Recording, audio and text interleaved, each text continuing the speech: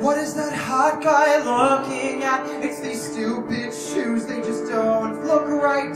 I never drink or better yet bowl, especially on a Tuesday night.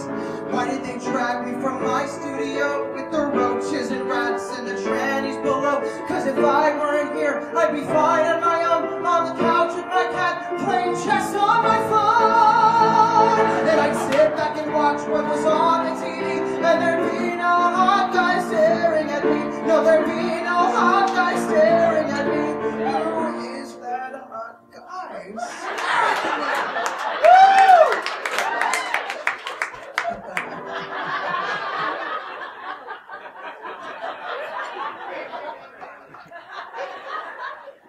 No, this can't be a setup. This isn't that kind of place. It's a bowling alley, not a Prop 8 rally, or a club where a boy shakes his ass in your face. And he's smiling at me so I have no place else to go. And now I can hear violins. Oh God.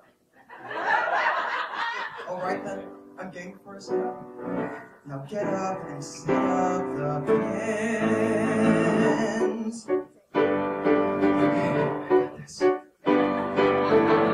If I wanted to, I could lure him with my smile, win him over with my preppy 80s style. Alright, big shot, talking is cheap. He's hot, so what? Just take a deep breath and sweep him off his... Oh God, are those pit stains? In December, we'd get married in the snow. Before the wedding, I should probably say hello. Pull the brake, love adjustments to pain. Guys mistake love for an insane and complex night of sex posted on X2. If I wanted to, I could get to know him more. If I wanted to, I could walk right out the door.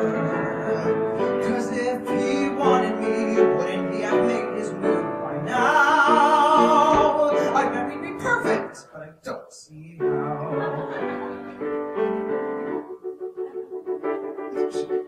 What did he say his name was? Tanner, Tar, Robert, Kevin. Up close, his eyes are like I died and went to homo heaven. Did I say?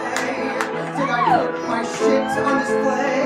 What did he say his name was? Did he give me his number? Am I supposed to reach him on his Facebook or his Tumblr? What the hell just happened?